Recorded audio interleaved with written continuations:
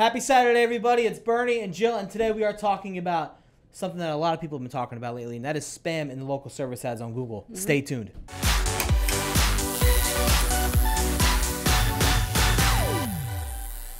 All right, Jill, spam is everywhere. It's the worst. On the internet. It's bad. And, you know, back in the day, Google used to, like, people would get put out of business almost because some companies would just come and spam leads and spam reviews and then sell them back to people they were, like, spamming, and it was just a nightmare. And we're seeing some of that happen again now in the local service ad space. Yeah. Before it used to be really on Google My Business. Remember that? Yeah. Especially with locksmiths. Yeah, man. Like, there was just so much spam surrounding, like, Google My Businesses. It was easy to spin up a Google My Business and get things rolling, and then it would just bury all the good ones. Yeah.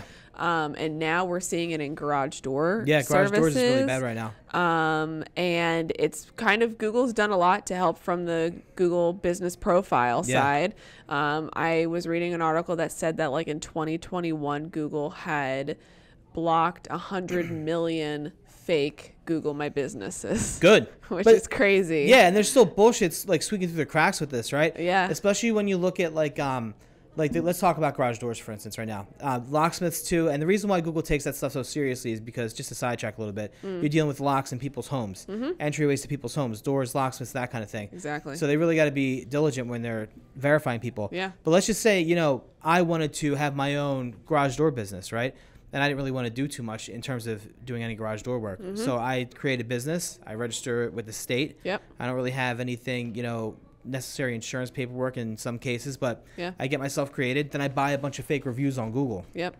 Right? And now I have this business, all these fake reviews. I get my local service ads profile verified. Now I have my fake business, all my reviews, and I get a lead and I subcontract it out. Right?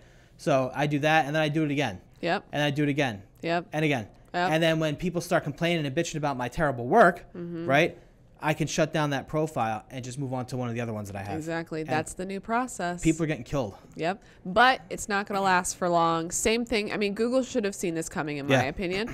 The same thing that happened in Google Business Profile is now going to happen with LSAs, where Google said they're investing in tons of software to make sure that they are in full force trying to stop any sort of fake local service ads programs, but it's a mess. And it's causing a lot of strife for business owners. Yeah, and they can't really QA that, like, quality assurance, you know what I mean? Because I can send anybody who I want out there. I'm the one that's verified, you know what I mean? Yeah. So now what's going to happen is it's either they're going to change things, I guess, and make it different for people, but I just hope that whatever they roll out, it's not going to be too much more work on the actual contractor, you know what I mean? Yeah. Now everybody's got to get verified or whatever it is. They just got to do a better job in preventing instead of doing a better job making the people that already get hurt do more, right? Yeah, yeah, absolutely. I know that I read Google said they've blocked 95 million fake LSA, fake review. Insane. And it's just the beginning. Yeah. But I would say for any business owners out there, you just have to hang tight.